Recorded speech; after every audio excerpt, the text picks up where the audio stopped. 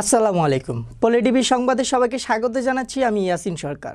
দীর্ঘ 8 বছর পর কাওড়ায় যুব পরিষদের নির্বাচন অনুষ্ঠিত।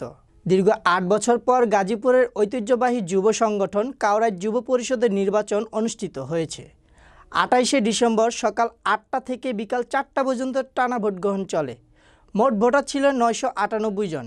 আগামী 1 বছরের জন্য কাওড়ায় যুব পরিষদের কার্যনির্বাহী কমিটির সভাপতি নির্বাচিত হয়েছেন লুৎফর রহমান বুলু, আর সাধারণ সম্পাদক নির্বাচিত হয়েছেন খায়রুল ইসলাম মীর। 13টি পদের বিপরীতে মোট 22 জন প্রার্থী প্রতিদ্বন্দ্বিতা করেন। উল্লেখ্য, কাওড়ায় যুব পরিষদ 1963 সালে স্থাপিত হয়।